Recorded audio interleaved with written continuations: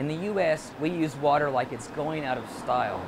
Our rates of consumption, on average, are about 100 gallons per day, and this is the highest on the planet.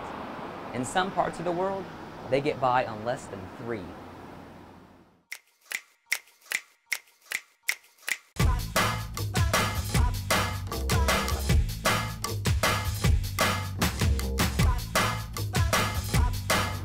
Today I'm at South-Based Energy Institute in Midtown Atlanta to take a look at a cool system they have for reusing water in the home.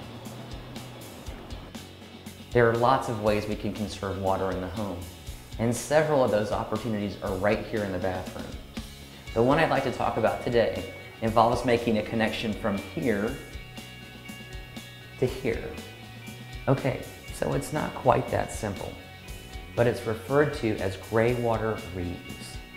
To use Graywater to flush toilets, we'll need to go through 4 simple steps: collection, filtration, disinfection, and then redistribution.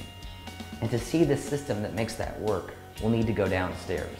But first, let's meet our guide. Hi, I'm Chris Teal. I'm the facilities manager at South-Based Energy Institute.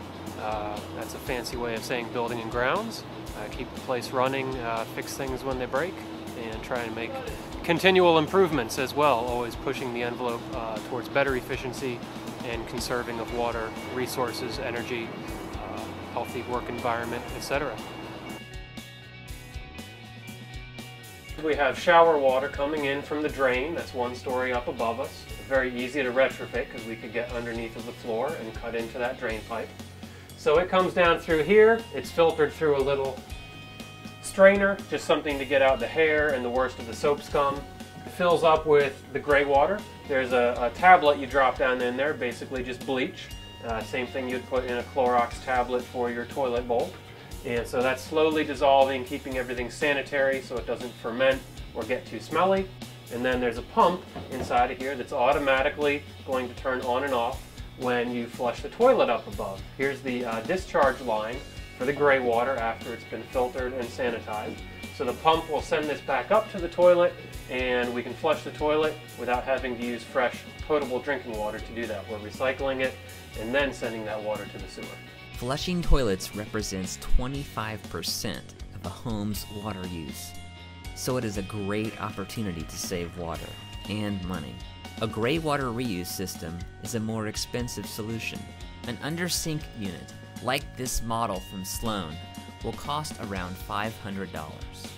The 39-gallon BRAC system at South-Based is also consumer-sized and runs about $2,000. And here's another green factor. They've plumbed the system to allow for rainwater captured from the roof to be added to the tank. Flushing with Gray. That's just another easy way to be green.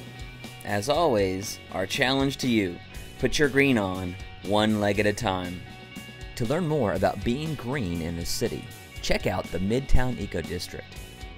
Powered by MidTown Alliance at midtownatl.com.